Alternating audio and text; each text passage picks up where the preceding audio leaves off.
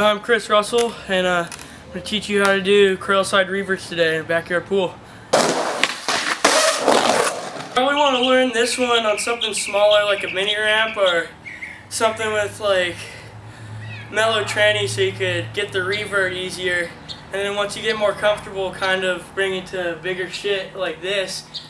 But definitely it's one of the easier reverts to learn out of all of them. It's kind of a starting point to where you'll learn how to turn your body and roll and fakie and kind of, I don't know, figure it out.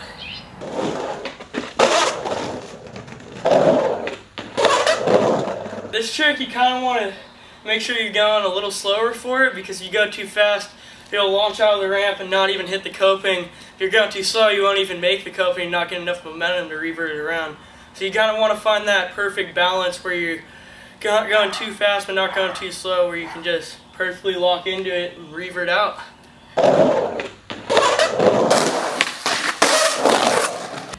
An easier trick to get before Crailslide Reverts is Crailslides for sure.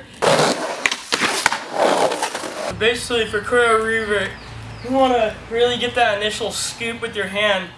And instead of keeping your body steady and your body straight, you want to keep your shoulder turning as you're sliding, so you get that good revert and that initial turn that'll make you go all the way around.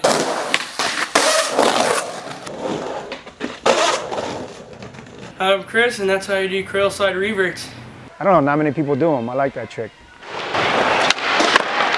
Dude, China got fucking chiseled, dude. Yeah, you're doing I got chiseled in China. dude.